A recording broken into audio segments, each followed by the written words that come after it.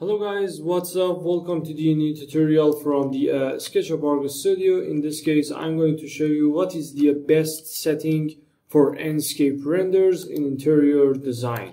So as you can see, we have some type of living room in there with some type of lighting and sunlight, but we don't know how we can set our setting on some type of good or realistic rendering setting. So before we start this video, please like and subscribe our YouTube channel. Let's get to work. I'm going to press F on my keyboard and click on the scene number 1, and this is my camera shot. So I will close it right now and I will start my setting for this job. The point is that all the settings in Enscape will be different in any type of scenes and architectural projects. So I will move the visual setting at the right side and turn off the auto exposure. So now I can re-exposure my screen manually to see better result and exact results. So 56% is the good number right now, and I will reduce the field of view to zoom a little bit on my target. Something like that can be really good, and 73-degree horizontal is good. So the main targets in this render related to these table and these sofas. As you can see on this table, we have some type of golden candles with some type of glassy vase. So I will turn on the depth of field, turn off the autofocus, and play with the focal point and focus on my target. As you can see, now we are on our target. Very simple, something like that. And I will type 4.10 meter, the distance between the camera lens and your focus point. So depth of field is some number about 11%. And now we have some normal result in our render. So I will click on the image bar in here, turn on the auto contrast. So in the color temperature and saturation, for better result in these type of renders, actually we have the sunlight and the screen is warm enough. But if you want, you can check the color balance with the increasing the color temperature, and some number about 8000 Kelvin is really good. So saturation is some number about 102%, and lens flare or bloom is really important. But how we can detect them? Look at the sun direction in here. As you can see, we have the sun rays on our sofas and table. For this reason, I can turn back to the scene 1 another time and increase the bloom option a little bit. And now you can see the side effects on these flowers in here. As you can see, when I increase the bloom option, this flower's leaf will reflect the sunlight on the camera lens. So I can use the bloom option at the first time, and after that I can set the lens flare. For these type of renders, I prefer to use some number about 32% for the bloom and 64% for the lens flare.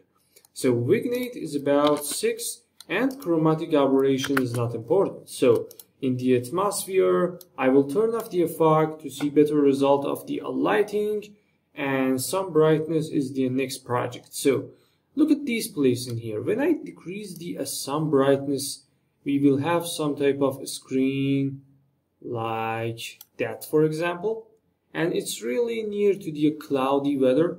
So if you want to work on the outdoor design and the city space, I suggest this option to you.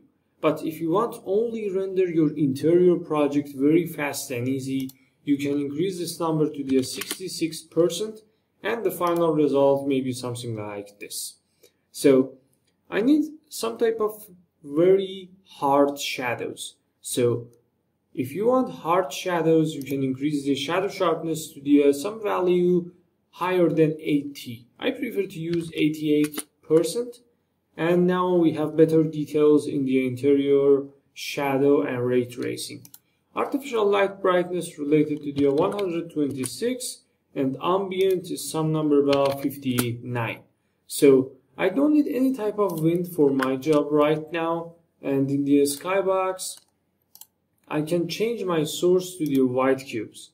So now we have better outdoor HDRI for this job, and it's much better than the past. So I want to turn off the density of the clouds, variety of the clouds, and surface amount of the clouds. What will happen in the inside of this house? And the result is that all the shadows much sharper than the past. So when you have some type of clear weather without any type of clouds, you will have some type of very hard shadows in your interior design.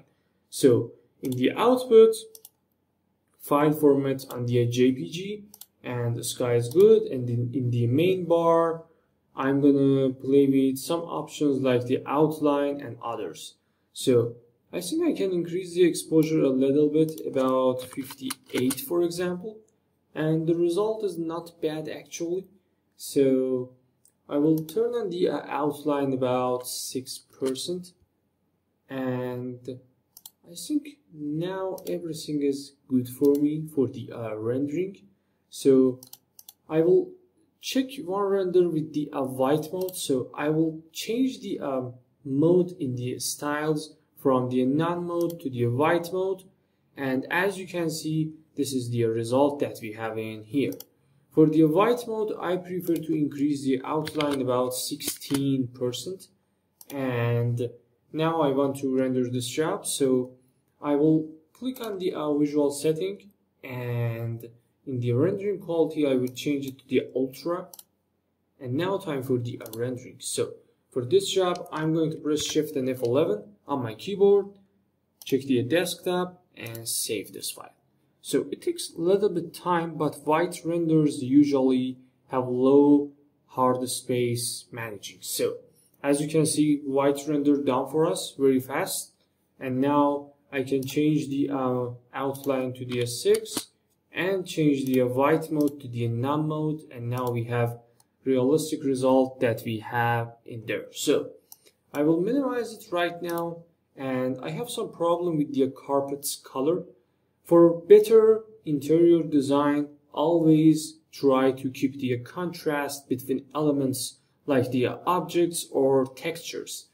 I will click on the Enscape material editor, click on the sample paint and eyedropper to pick up my color and detect it in my Enscape material editor. So I will click on it and move it in here.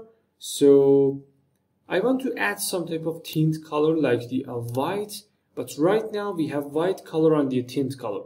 So how we can change it? You can reduce the image fade if you have texture in your job.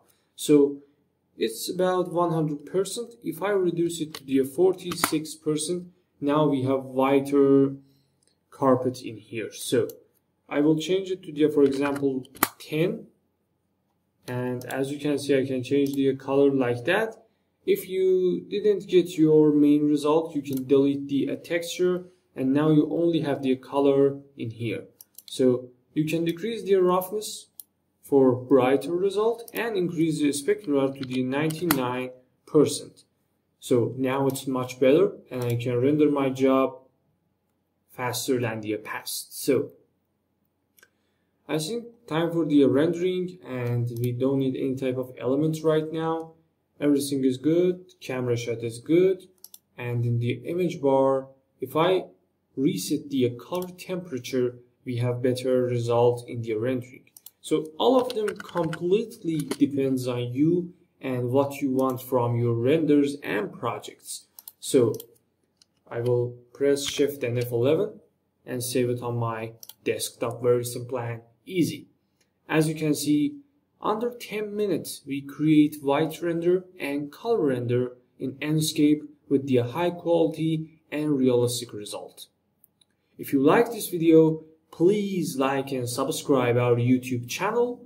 Thanks for your watching, and this is the final result that we have in here. I hope you enjoyed this video, guys. Thanks a lot, and goodbye.